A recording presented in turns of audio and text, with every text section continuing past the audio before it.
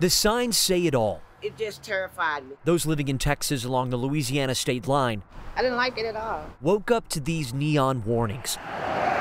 Anyone now driving here from Louisiana must self-quarantine for 14 days. This stuff is real serious, and a lot of people is not really taking it as serious as it is.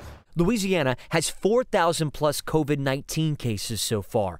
Anyone without a travel letter, like oil and gas workers, may face up to a $1,000 fine, 180 days in jail, or both. As you can see on I-20 outside of Wascom, near the state line, DPS is keeping a sharp eye. But realistically, it's going to be hard for DPS to enforce all of this.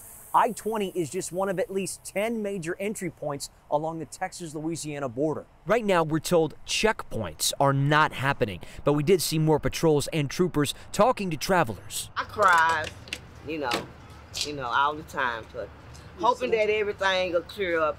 We also met Sharon Stafford, who learned she can't visit her son and grandkids in Baton Rouge without going into quarantine after. I need to go see my mom, check on her from time to time, make sure she's okay. Same goes for Angela Bird Collins. Her mom is in Baton Rouge, too. I try to go at least once a month. 2 families, 2 states. I pray for all of us, not only just for him, for everybody. Now separated until who knows when.